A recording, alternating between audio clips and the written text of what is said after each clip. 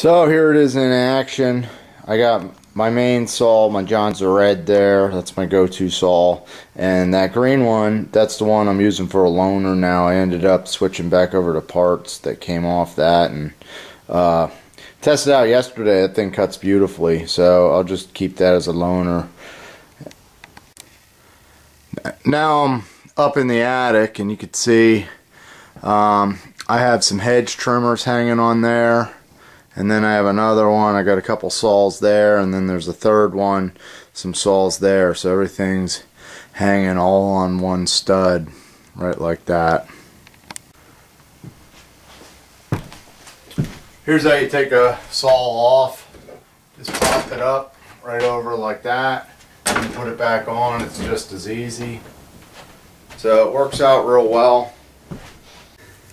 Another thing that I just noticed about this is it does a good job of concealing the sharp part of the saws. If we look down here, you can see I put the guards on the bottom two saws, and all the other saws, the bars are kind of tucked in behind, and you know, that's just good if you have small kids. Now, I don't have kids up in my attic, but I'll probably move those two saw guards down to my saws downstairs. I know people are going to ask, so I'll give you the dimensions. The bottom piece is 1 foot long from here to here. It is 6 inches thick.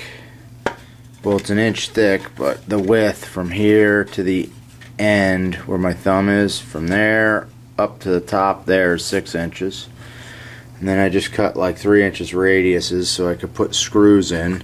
And this thing is designed so that when you mount it on the wall with your 3.5 inch drywall screws, it goes right into one stud.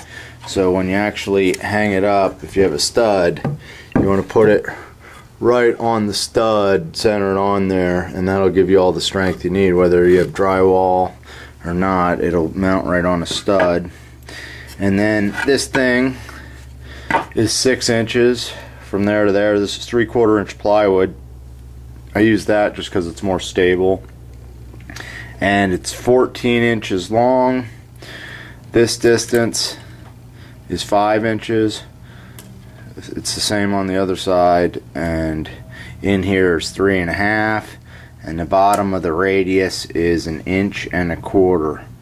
And all those measurements work out really well. You don't have to make this so high up. You can make it shorter if you want. Your chainsaw won't fall off. And this is glued and screwed with 3-inch drywall screws. So I'm double wide 6, and I have a bunch of small engine videos and repair videos and tool storage videos. So check out my channel. You can find whatever you're looking for. Please comment. Thanks.